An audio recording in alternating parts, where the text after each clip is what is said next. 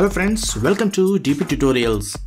Please subscribe to dptutorials and click on the bell icon for notifications. In this tutorial, let us see how to use SUMIFs with OR logic in Excel. Generally, in SUMIFs function, you need to mention the multiple criteria and it will sum only those cells which meet those criteria because it works with AND logic. So it checks all the criteria to meet. But what if you want to sum those cells using OR logic, that is matching multiple criteria at the same time?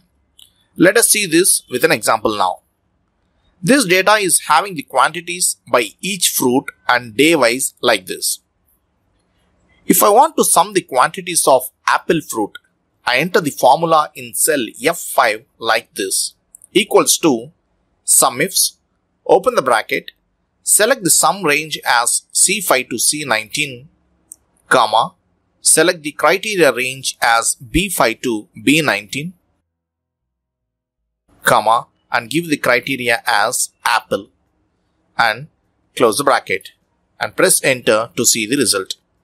And similarly, for mangoes, in cell F6, type the formula as equals to SUMIFS, open the bracket, select the sum range as C5 to C19, comma, select the criteria range as B5 to B19, comma, give the criteria as mango this time and close the bracket and press enter.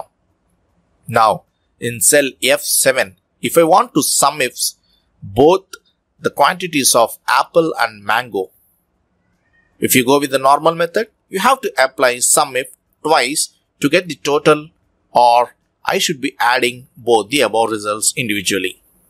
But you can get this result by using the OR logic in the SUMIF function like this. I enter the formula as equal to sum, open the bracket, SUMIFs, open the bracket, select the sum range as C5 to C19, comma, select the criteria range as B5 to B19, comma. Now here, carefully note it down. You need to give the flower bracket and give the first condition as apple in inverted commas, comma, and now give the second criteria as mango in inverted commas. Close the flower bracket and close the bracket and close again the last bracket for the sum function and press enter to see the result as 646. Exactly the sum of about two cells.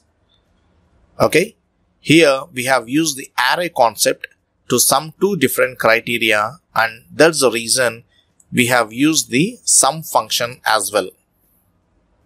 So friends, this is all about how to use SUMIFs function with OR logic in Excel. I hope you have enjoyed this tutorial. If yes, please give me a like, share and comment. For further more interesting videos, please do subscribe dptutorials. Thank you friends. Thanks for watching.